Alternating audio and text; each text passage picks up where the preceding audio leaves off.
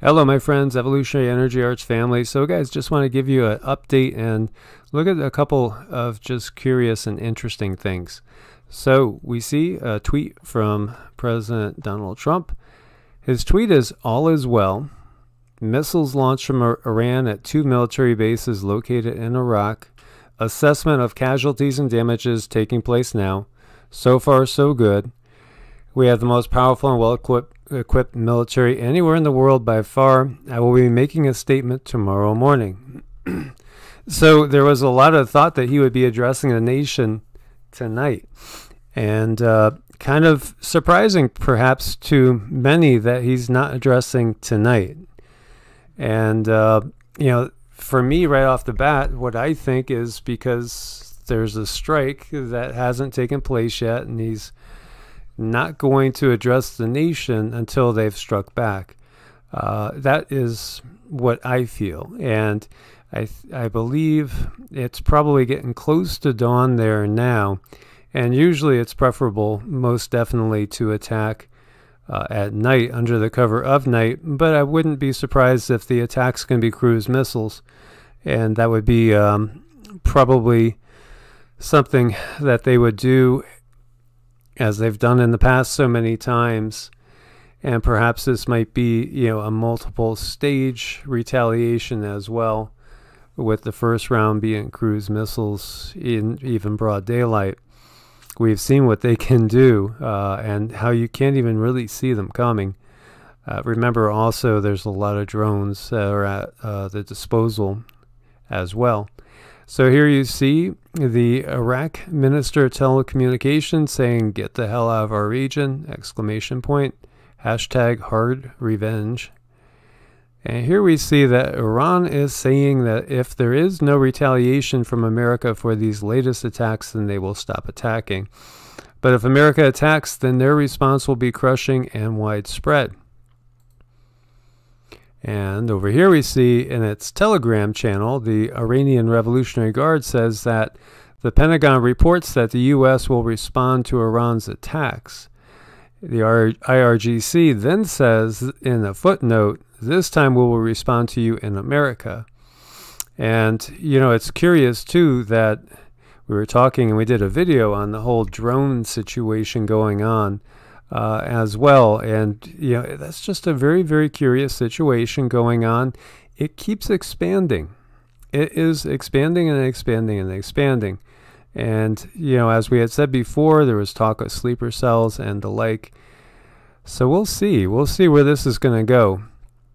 And this is the bombing.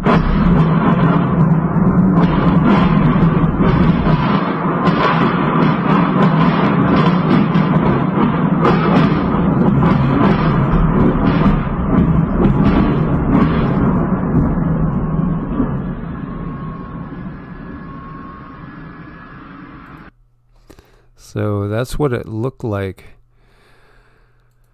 So check this out, guys. You want to talk about signs? Look at that. This is the Persian Gulf. So this is right next to Iran. And there was an eclipse on December 26th. And look at that blood red moon. Now, some say this looks like devil horns there. And then as it goes, it looks like the Crescent of Islam. Blood red, talking about a sign, as we had talked about Nostradamus's prophecies, and he saw an Islamic invasion of Europe, and he saw France and Italy and many other countries overran and destroyed pretty much in his quatrains, those that follow that. And we were talking about the Hopi prophecy on the live show, and the fact that the Hopi prophecy says that the U.S. will be attacked and destroyed by those countries that brought the earliest knowledge to the world. The older countries, meaning China and perhaps India and perhaps some of the Middle East as well. And so we have powerful astrological cycles and the Saturn-Pluto conjunction. And so this is, a lot of people are catching on to this, and here we'll digress to Cindy, who is our resident astrologer. Yeah, I think the Western and Eastern are similar. They both have alignments, so it doesn't really matter what you follow, Western or Vedic. All the alignments show that things are going to be inflamed. Like inflammation is the vocabulary word for the year. So if you can fight inflammation at any level of your body, you want to do that. And we, of course, now look, we have the war and it's getting inflamed, and yeah, so things are astrologically speaking, kind of screwed up. And very interestingly enough, there are so many parallels between now and 1913, right before the beginning of the First World War. And as I had said, I had done an interview at Adapt 2030, David Dubine, Sunday night, and he was talking about the similarities in the sun cycle between now and 1913. And we had some of the record highest temperatures. We had some of the craziest weather, Dust Bowl conditions, crop losses, extreme conditions. And so from that point of view, it's like right before World War I. And astrologically, the conditions are there just like right before World War I began. And coincidentally enough, Jean Dixon, if you guys don't remember Jean Dixon, that was the Reagan's personal astrologer, and she wrote many books and done many prophecies. Some hit and some didn't hit. She was not 100%. But one of the things she said was that the Battle of Armageddon was going to happen in 2020. And so she pegged this year as the Battle of Armageddon, probably because she understood the astrological signs. Yeah, she knew the influence of the planets and the influences of certain transits. And like I said, we have a frequency of kind of like inner anger right now. And I think that they've done this for years. They've used the planets as an influence or momentum to like push their agenda. Yeah, exactly. They do follow that.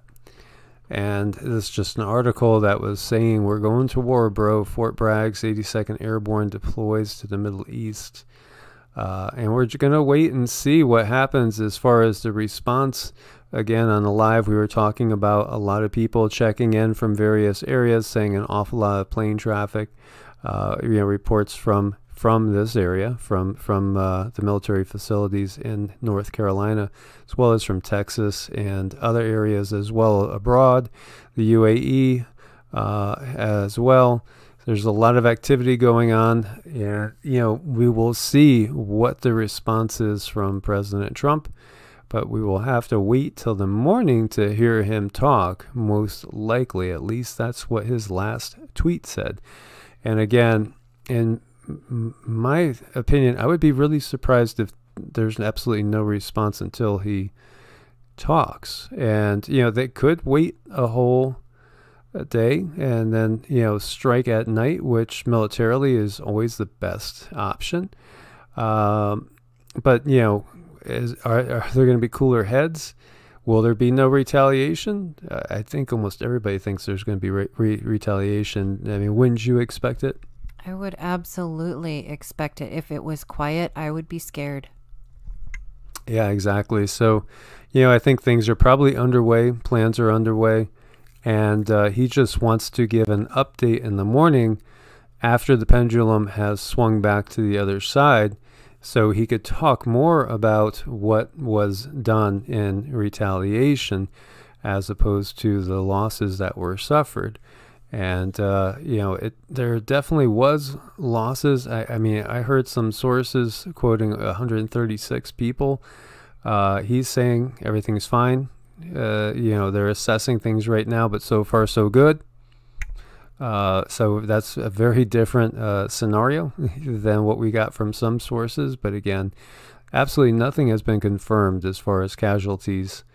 And we will have to wait and see. So my friends, let's pray for peace. Let's pray for calmer heads to prevail. And let's see if we can overrule these prophecies and the planets, the stars, Let's see if we can mitigate them and manifest a positive outcome.